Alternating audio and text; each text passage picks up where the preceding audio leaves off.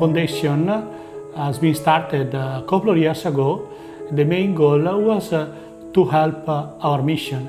Of course, we cannot always depend from help from Italy and other countries.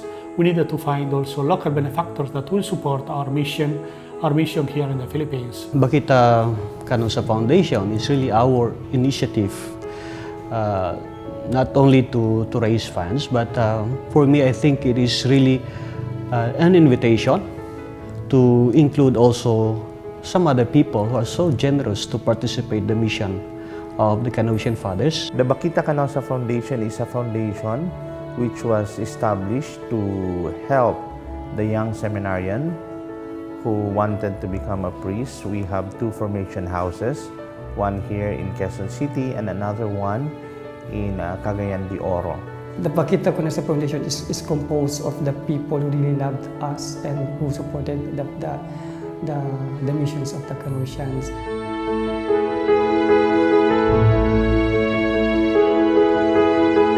We are focusing more on the young people because even our own national hero is telling us really that the hope is really with our young people. And I believe also this is also a hope in the church, the hope of our congregation, trying to nurture them with more love so that they can also help and they can also love as Jesus loved them.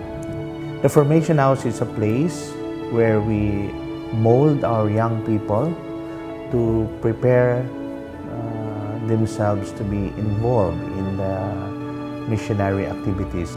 We share the same dream of St. Magdalene of Canossa to make ourselves available for the poor and the little ones, especially for the youth.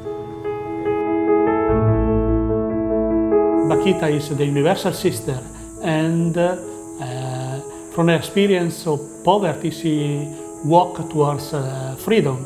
And we wanted this journey that will be also for us with our brothers from the slavery of poverty to come to freedom of a more dignified life.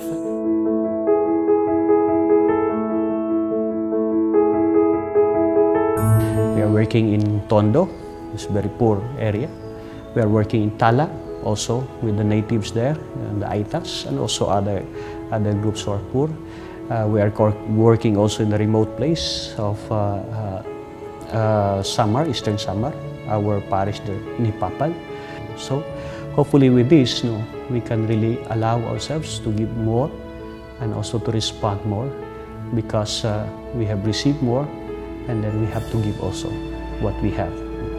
When I heard Bakhita Canossa Foundation, I really find joy and I really find that there is hope in our mission.